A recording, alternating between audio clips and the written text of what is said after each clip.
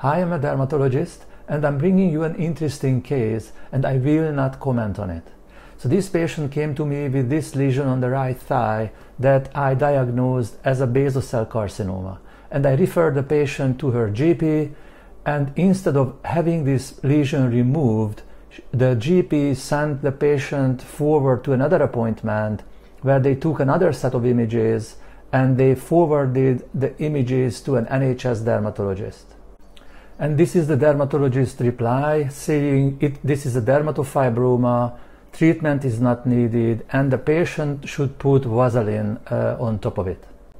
I'm sharing the high magnification dermatoscopic image here where you can see a cystic lesion with exulceration, atypical vessels, and these tiny grayish granules which are very typical, very commonly found in basal cell carcinoma.